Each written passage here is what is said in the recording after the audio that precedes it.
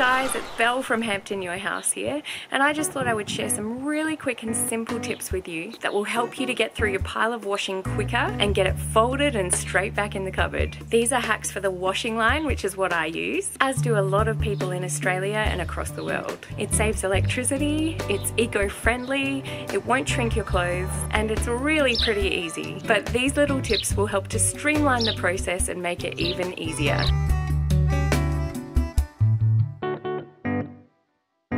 Hack number 1. Shake the clothes and pull them out straight to get rid of wrinkles and avoid the need for ironing. I hang shirts nice and straight from the bottom. Once they're on the line, pull them out straight to get rid of any extra wrinkles and pay special attention to any flutter sleeves or clothes with collars, bows or ruffles. Same goes for pants. I usually do up the button and hang them with 3 pegs to make sure they dry in shape and pull out the wrinkles. The wind helps to blow wrinkles out too.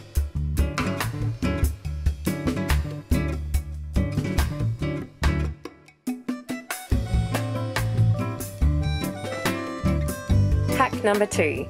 If any of your washing gets peg marks, here's an easy way to get rid of them. Simply sprinkle or spray the peg mark with a little bit of water and quickly rub the marks out with your thumb and the marks will be gone. Super easy.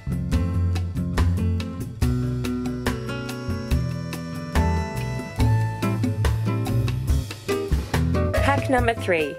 When you take shirts and pants off the line, take the peg off one side, fold them over towards the other peg, then remove that peg too. This way your shirts and pants are almost completely folded already, you just have to finish it off.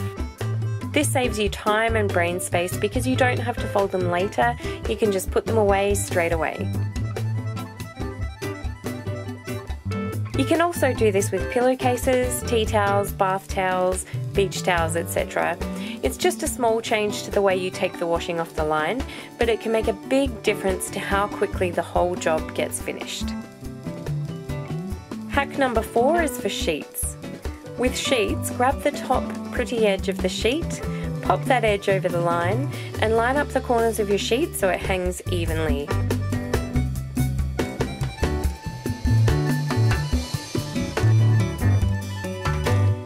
You can peg the bottom corners if you like. Always make sure the top edge is facing the ground, especially if it's a coloured sheet. That way if the sheet happened to get sun bleached, you wouldn't see it because it would be across the middle of the bed.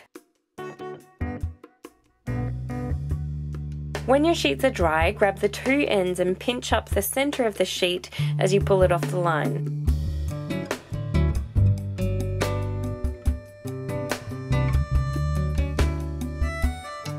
As you do this, your sheet is already folded in quarters, and because you hung it straight, there's a nice straight fold line to help you. No more dragging sheets in the dirt or needing a large space to fold them. And with the fitted sheets, I just keep it simple. Hang the fitted sheet in the same basic way as the flat sheet, although it's a little harder to get it exactly straight, but no need to be pedantic.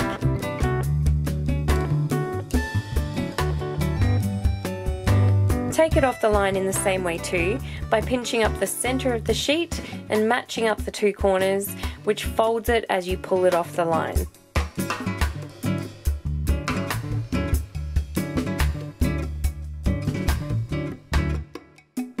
Then fold your sheet in thirds with the fluffy bits folded inside to make it look nice and neat, and fold over once more. Nice and neat and didn't take long at all.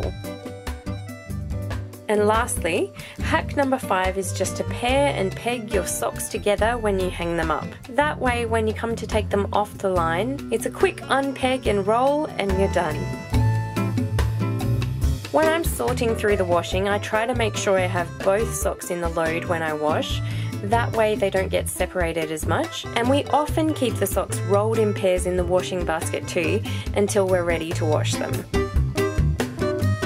Now all you have to do is get your family to put their clean washing piles away.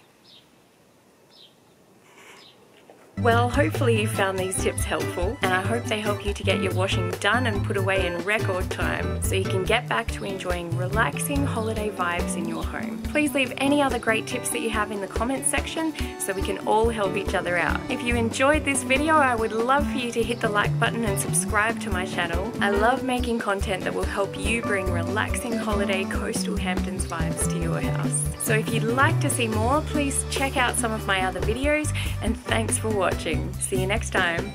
Bye.